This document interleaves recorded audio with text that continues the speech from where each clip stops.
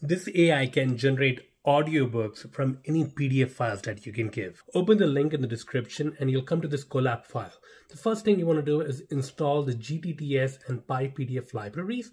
GTTS allows text-to-speech generation using Google's Cloud API, and PyPDF allows us to read the PDF and then extract the text from it. So you can click here and allow it to download. In my case, I've already done it.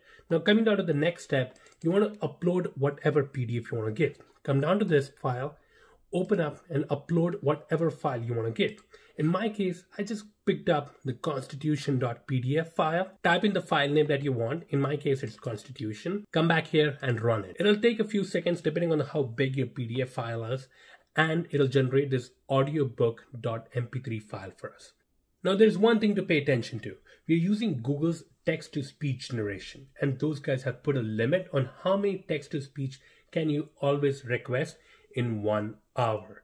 So it could be that if your book is too big, Google might come back and say, hey, there are too many pages and it cannot generate these speech samples for you. And if that's the case, it'll stop the generation at that point.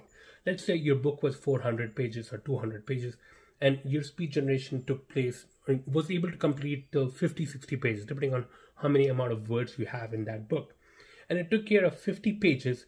You come back here and instead of having just num pages, put down for the next batch, because you already have one audio file. And if you want the rest of the book, you come back here and say 50 onwards to num pages.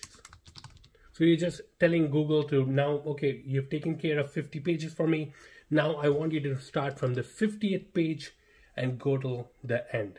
And wherever it starts, you just come back here and regenerate the audio from that point onwards. But that's Google, something I'll have to work with.